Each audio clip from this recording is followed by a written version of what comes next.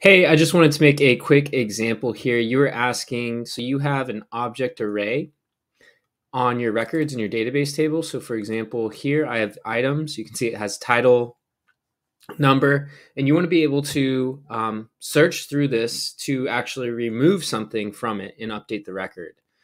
So let's go ahead. I should have this example that I created for this. So let's quickly break this down. First of all, we're going to do a get record from that table. We first need to actually get the data in order to update it. So all I'm doing here is just getting a record by the merchant ID. Of course, you can get it by different fields, or you can get it by multiple if you want to use the query all records function and return single. But anyways, first is to get the record. Next, what I'm doing is an update variable. So I'm taking that merchant1 variable that contains our existing data, using dot notation to get the object items and updating it by itself. And then I'm using this filter called remove.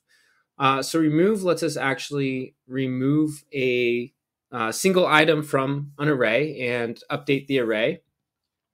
We will supply the value and optionally a path. So in this case, because we have an object, we are going to supply the path. So the path is just the name title. And then the value here is going to be the input that we want to actually remove.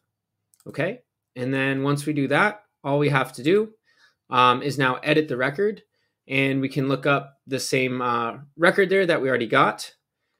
And then because we updated the variable here in the function stack, we can just update this items field by merchant1.items. So let's go ahead and see what that looks like. And this screen share loves to make everything slow here. So let's go ahead and do merchant ID 1, and we'll do title.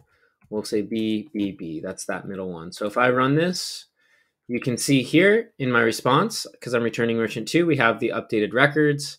But let's go ahead and jump to the database just to prove it.